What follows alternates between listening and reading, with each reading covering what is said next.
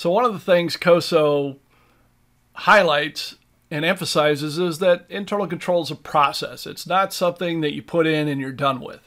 Controls have to be ongoing and evaluated on an ongoing basis.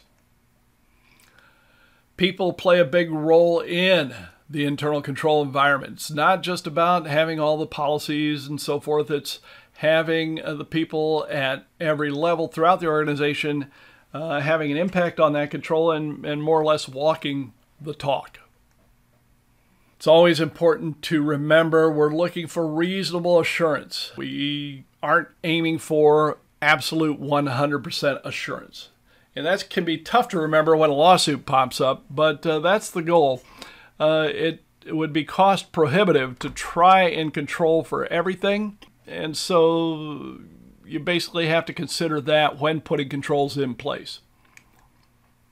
The whole idea of having a control framework is that individual controls work in harmony with each other and in conjunction with each other to achieve objectives in overlapping categories. So the control objectives for a set of controls doesn't just meet one objective, it can meet them in multiple categories. And the control environment should be adaptable to the structure of the company. All right, so from an objective standpoint, we have three categories of objectives. We've got operational objectives, what's going on in the operations of the organization. How do we safeguard assets? How do we promote efficiency, effectiveness? We have reporting objectives. We want to have appropriate controls over the reporting process so that reporting is reliable and accurate.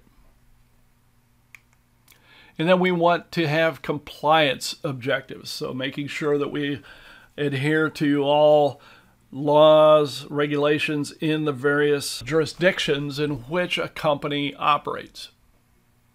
So these are the three categories, and you'll see them generally shown as one dimension of the COSO cube, which we'll see in just a minute.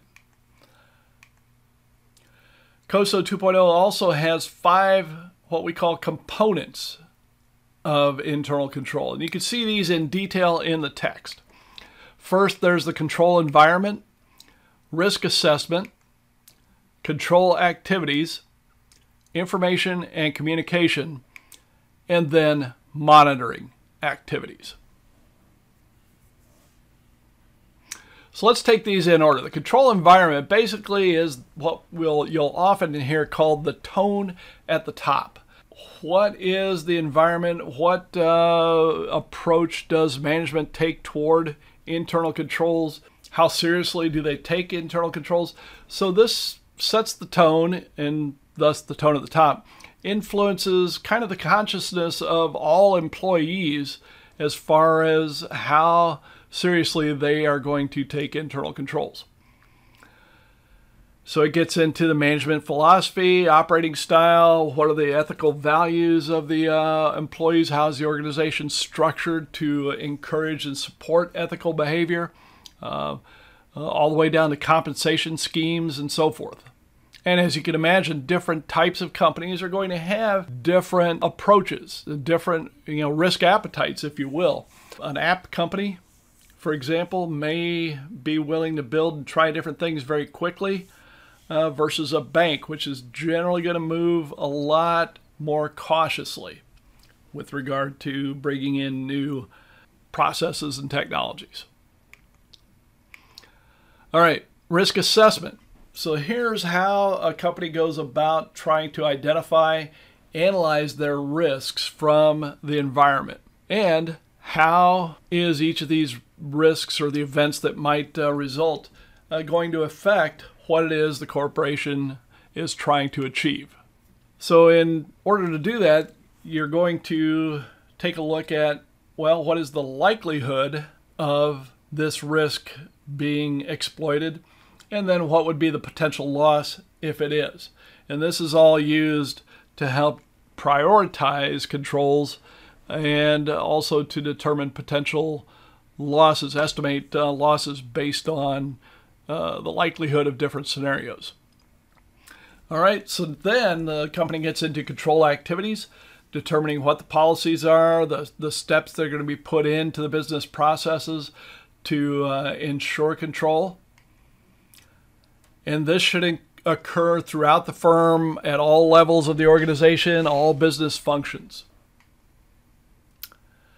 Information and communication is the fourth component. And this is basically where kind of an outcropping, if you will, of the overall control environment. The company should continually reinforce controls by making sure that control objectives are communicated throughout the organization. Employees have information about them as well as maybe external stakeholders. Monitoring activities, well, here basically is how you put ways to determine whether controls have been breached in place.